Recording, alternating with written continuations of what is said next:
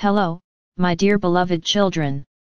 Today I want to talk to you about how negative information affects your physical body, which has been getting more and more lately. It is in this way, sowing fear, panic, and chaos in society, that representatives of the dark forces on earth are trying to stay afloat.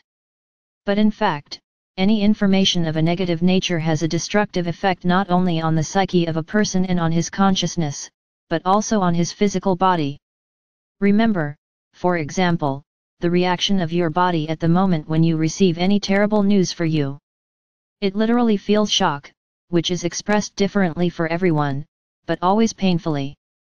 But when you read or listen to news that excites your soul and brings you into a state of irritation, fear, resentment, aggression in short, cause you various kinds of negative emotions, something happens in your physical body that can be conditionally called mini shocks. If you compare the physical body of a person with the body of the earth, then at the moment of receiving tragic news, your body experiences a powerful earthquake, and while receiving negative news in small portions, but constantly, it is subjected to weak shocks, a kind of micro-earthquakes, which are no less dangerous, because by gradually destroying your body, they can lead to catastrophic consequences. Why did I choose such a metaphor? First of all, because at the moment of receiving this or that information, similar energy processes occur with a person.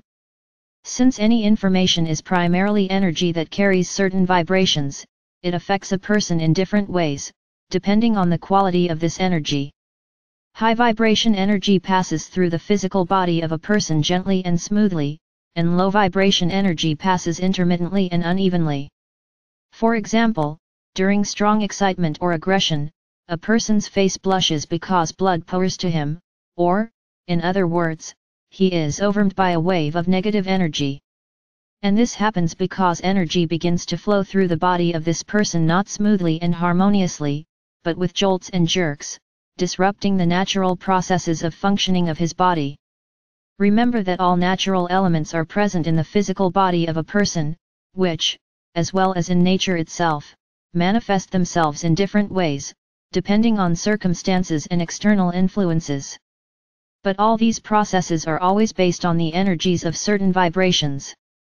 Therefore, the higher the vibration of the energy space around you, which includes your place of residence, the people you communicate with, the information you receive, the higher the vibrations of not only your consciousness, but also of your physical body.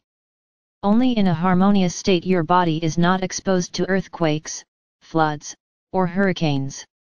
Always remember this, my dears, and protect your divine vessel from the destructive influence of the three-dimensional world. We'll stop there today. The Absolute Father who loves you immensely spoke to you.